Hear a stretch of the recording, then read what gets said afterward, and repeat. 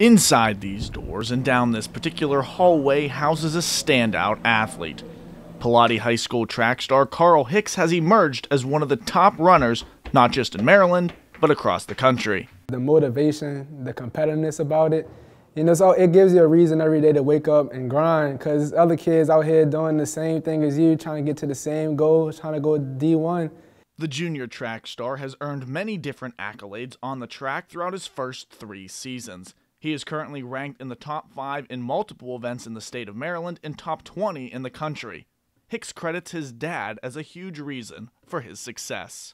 He's always there for me when times get hard on the track. He never gave up on me even when I wanted to give up. In addition, Carl credits head coach Troy Eggleston with part of his success as the two continually work close together. It's coming back short. Let it loose.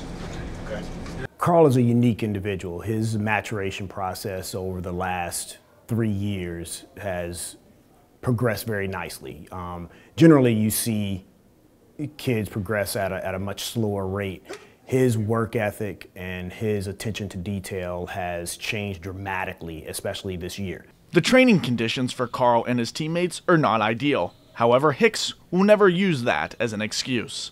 You gotta make the best out of your workouts. You can't slack off, because there's people out here who have a track, who out here practicing, and you don't have a track, so you have to do a little bit more, a little bit harder.